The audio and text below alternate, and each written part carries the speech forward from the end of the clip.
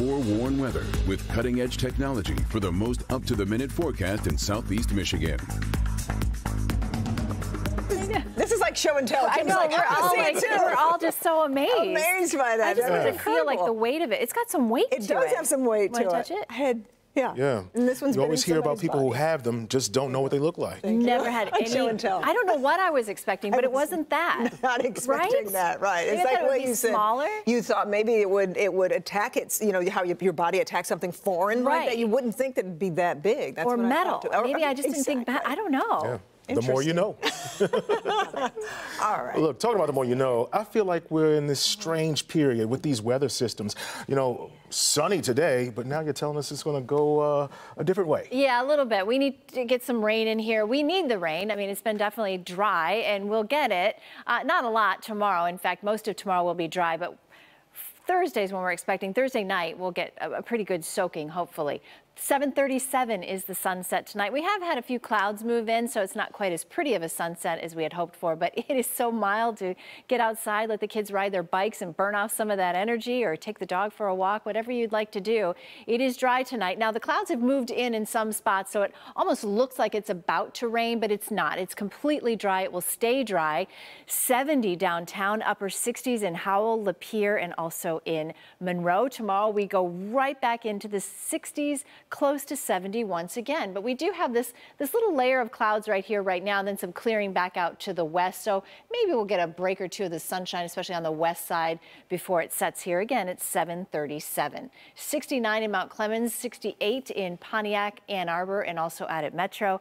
Upper 60s across much of southeast lower Michigan, and a good 10 to 15 degrees warmer than it was at this same time yesterday. So definitely a warmer than normal day here in Detroit. In fact, most of the country is above normal right now. When you look at these temps, I know I keep pointing this out if you've been watching us, but it just kind of blows my mind that in March, it's 69 here and only 77 in Jacksonville. That's not much of a spread. I mean, we're only 3 degrees away from being Atlanta, Georgia, and we're close to Memphis. So it's definitely warmer than normal. Feels like we've turned that corner and suddenly it's spring, but no, not quite yet. I'll show you the extended forecast, and there's a change to the weekend you'll want to know about too. 7 a.m. tomorrow morning, partly cloudy skies.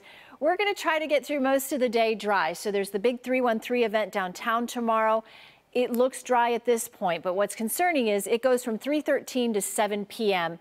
And at 7 p.m., we do have some showers south of I-94. But if they creep just a little bit farther to the north, we might have a sprinkle or two. But at this point, it does look like it will be dry.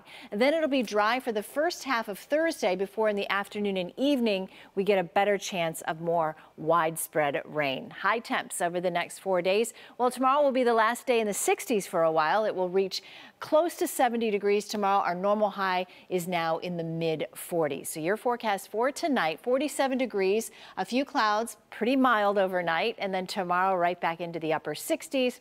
So the chance of rain for Thursday in the afternoon and evening, lingering into Friday morning, and then Sunday has changed now. Had to bring in a chance of a rain-snow mix. It's too far out to really talk about timing, but it's something that we are now watching because it's a big day for folks. Oh, yeah. Right. Okay. Watch. Thanks, Kim.